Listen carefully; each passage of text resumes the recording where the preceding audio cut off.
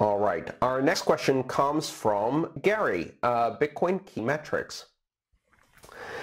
Hey, aside from the interesting graphs, is there a specific purpose for including these metrics, particularly price, in the course material? And just for reference, what Gary is talking about is the slide that includes the total Bitcoins in circulation, the major cryptographic currencies and their names, prices, capitalization, and the overall capitalization of the Bitcoin market value, as well as the networking hashing power path.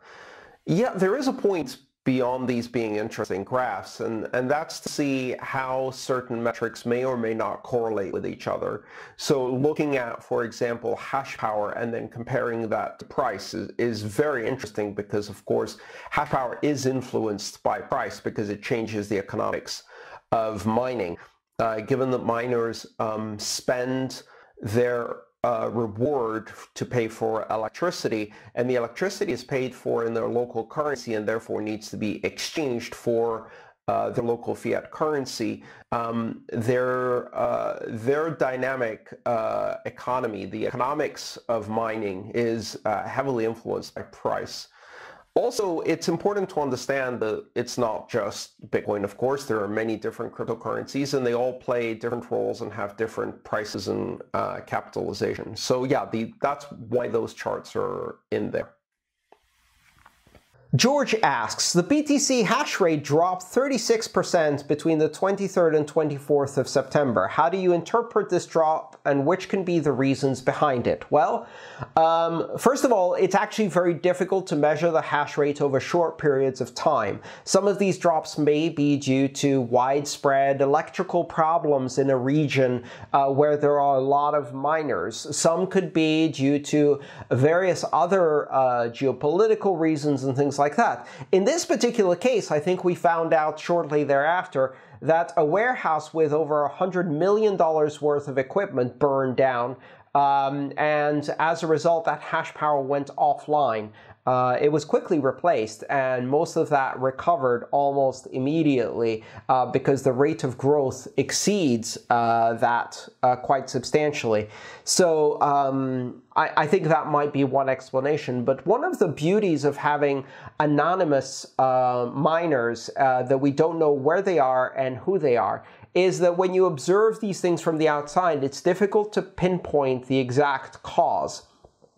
That actually means the counter to that, of course, is that if you don't know who the miners if you don't know who the miners are, you can't coerce them, or governments can't coerce them to make them do something or not do something. So that's an advantage. These two kind of balance each other out. Eric asks, I understand that the exchange rate in between Bitcoin and fiat, or really any cryptocurrency in fiat, is determined presently by the forces of supply and demand. However, what was the initial criteria to determine the ask price of USD in BTC terms? The initial criteria to determine the ask price for USD and BTC terms was again by the forces of supply and demand. So in the first exchange that allowed people to exchange Bitcoin and fiat, someone would have to go there and offer Bitcoin for sale and ask for a specific amount of fiat by placing a sell order. And someone else would have had to go and place a buy order and ask for a specific amount of Bitcoin in exchange for fiat at a specific price. And as various orders got closer and closer together between the ask and bid prices, at some point they reach equilibrium and somebody says, yes, I'll make that order. And the engine that runs the exchange does the order matching, where it finds two orders where the buyer and seller agree on the price. So basically, the initial criteria to determine the price of any asset, but also, of course, Bitcoin, in terms of any currency, were also supply and demand.